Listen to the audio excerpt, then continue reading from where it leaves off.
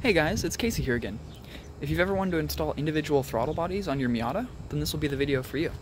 I figured I'd make a quick guide, essentially, on how I installed these GSXR 750 throttle bodies on my 1.6 Miata engine, and all the parts and essentially the things that you'll need to do to set them up.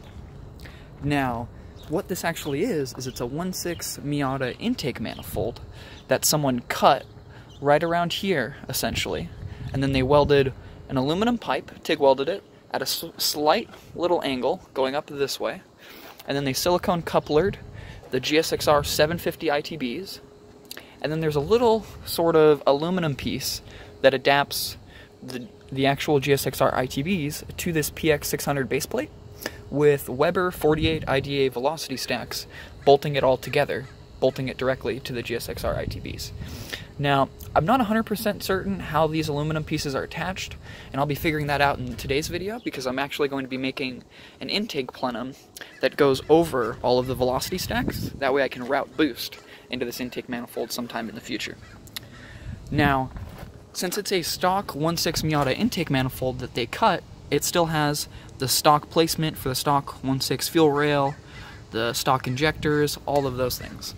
Stock fuel pressure regulator on the fuel rail as well, and then it's running a GSXR TPS on the back of the ITBs where the throttle bodies normally run the TPS. And the way I actually wired up this TPS was with DuPont cables, because they actually plug directly onto the little TPS pins themselves. It's kind of hard to see here, but essentially these little DuPont cables, if it'll focus, will slide or clip directly onto the end of those pins for that GSXR throttle position sensor. And since it's essentially a 5-volt throttle position sensor, it's the same as if you were wiring up like an E36 variable throttle position sensor, anything like that. I'll leave a pinout down below for the wires that I use to wire it up because it works perfect on my setup, and it was pretty simple. Another thing that's mounted onto these throttle bodies is this GSXR fuel rail right here with GSXR injectors. The reason I installed it was because there's actually, well, obviously there's going to be holes for the injectors in the intake, and if I didn't put that there, then there'd be massive vacuum leaks. I'd like to create some sort of a piece that you could 3D print to kind of plug all of those vacuum leaks rather than using this fuel rail, but for right now I'm just using the fuel rail to plug the vacuum leaks. And you can get them off of eBay for super cheap. You can actually get the throttle bodies and the fuel rail themselves for super cheap off of eBay. Along with that, there are going to be some vacuum lines that you've got to run. So there's going to be a vacuum line that goes to the brake booster, a vacuum line that goes to the fuel pressure regulator, and a vacuum line that goes to the manifold absolute pressure sensor. Now, the vacuum line that I did for the brake booster and the fuel pressure regulator is just teed off of this front intake runner. There's a little intake port. And then I ran it all the way to the back of the intake manifold with a vacuum tee that tees off into the regulator and then into the brake booster vacuum line. And then the manifold absolute pressure vacuum line is just going to be right here, since the GSXR ITBs actually come with a port for all of the intake ITBs, or yeah, for all of the ITBs, to give you a vacuum signal. That way you've got kind of a stronger vacuum signal, because usually ITBs tend to pulse with their vacuum and make it a lot harder to tune, but by having all 4 of them routed there, it gives you a little bit stronger of a signal. I actually got super lucky and I was able to acquire the cut intake manifold, silicone coupler to the GSXR ITBs with this little adapter, the P600 base plate, and the Weber 48 IDA velocity stacks. I managed to get all of those together, minus the fuel rail, both fuel rails, and my brackets that I created and such. I got all that stuff for $200, essentially. So the throttle bodies, the velocity stacks, the base plate, the cut intake manifold with the welded pipe, TIG welded, mind you, all for $200, which was a complete score, but it'd be super easy to replicate this yourself just by cutting a 1.6 Miata intake manifold and then welding some pipes on it at an angle, and then essentially getting all of the pieces of the puzzle and piecing it together. For the PCV valve routing, I've actually just got breather filters, K&N breather filters on there right now. I'd like to 3D print a catch can, but that's still in the works at the moment. For now though, these have been working perfectly fine, just having a breather filter on both of the vacuum ports on the valve cover. No issues so far. And then they're taken off for this video, but normally I'll run these Ram Air carburetor socks on the velocity stacks themselves just to protect them from water and debris and essentially anything getting into the engine. The brackets that I had to create to get this to work was a throttle cable bracket using the stock throttle cable and the stock throttle cable kind of bracket that mounts it to the side of the intake manifold. I essentially created a bent aluminum piece that bolts to the engine mount bolt on the valve cover, or well, the head essentially, and then it essentially just leaves the throttle cable directly to the throttle. And it does kind of look loose right here when you're doing this, but when it's the actual pedal pulling this wire, it doesn't leave any slack for the throttle. And then the other bracket that I had to create was an intake air temperature sensor bracket. Now, this is super haggard, honestly. It's just a little T bracket with a threaded hole for the intake air temperature sensor. Super temporary, but it has been working so far. I'd like to create maybe a bracket kind of mounted to this base plate or somewhere closer to the actual throttle bodies, because the closer you can get that temperature sensor to the actual temperature of the air going into the engine, the better your tune is going to be. But for right now, this little bracket right here has been working perfect. And then you'll also notice that I don't have a carb canister. I deleted the carb canister when I was on my last kind of naturally aspirated setup.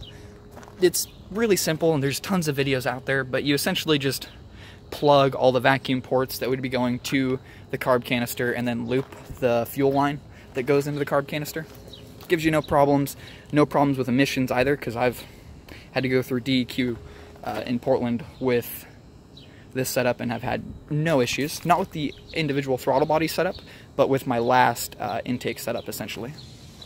Just to give you guys kind of a rundown of what sensors are managing this engine too, there's a GM 1-bar map sensor, a Suzuki GSXR TPS sensor, VTPS sensor essentially, and then there's a AEM AFR like 30X sensor, 30X gauge, whatever the recent one is.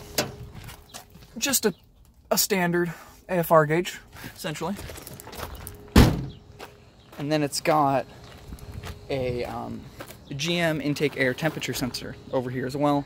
Stock coolant temperature sensor, stock oil pressure sensor, and then obviously the Toyota coil-on plugs for the coils themselves.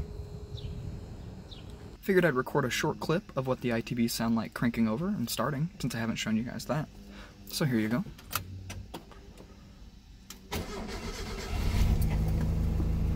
Starts up pretty smooth, idles around 1,000 RPM at around 12 AFRs. Takes the AFR sensor a little bit to heat up. And you'll notice that the tacho output too is reading incorrectly as well. I've messed around with the Speeduino settings to try and half that output, double it, things like that, and I haven't gotten it to read correctly, so I'm probably just going to end up going with a digital dash or writing my own code for the tacho output specifically. But it does read the correct tacho output in the actual ECU itself and on a laptop and all those goodies. And then the individual throttle bodies themselves sound really, really, really good. The engine itself, a little bit of a ticky mess, but it's hard to pass up this sound.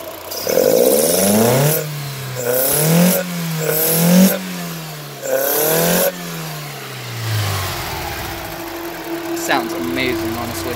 And it improves the throttle response by like 10-15%, just exponential amounts. I didn't have enough time to take apart the ITBs that are currently on my car and finish working on the intake plenum that I've been trying to work on, but I do have this set of GSXR 750 ITBs that I've already taken apart that I purchased off of eBay for about, $100 or so, and I figured that this would be a good demonstration to show you guys how exactly everything is mounted on this set of ITBs, just as kind of an example. So this side right here would be the side that is facing the engine currently, and the opposite side would be the side that's facing the velocity stacks.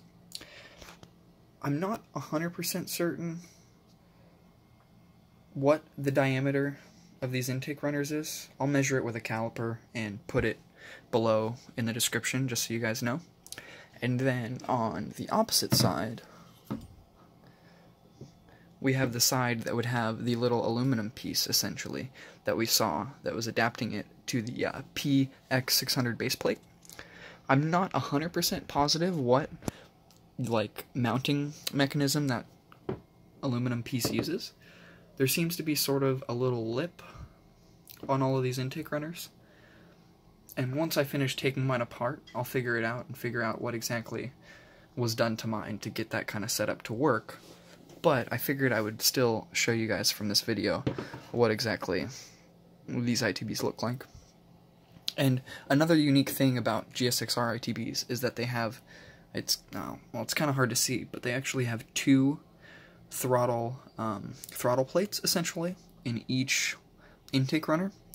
The throttle plates, the secondary throttle plates, are taken out of these ITBs, and they essentially have like a secondary motor called the STVA or something along those lines, and obviously a secondary throttle thingy.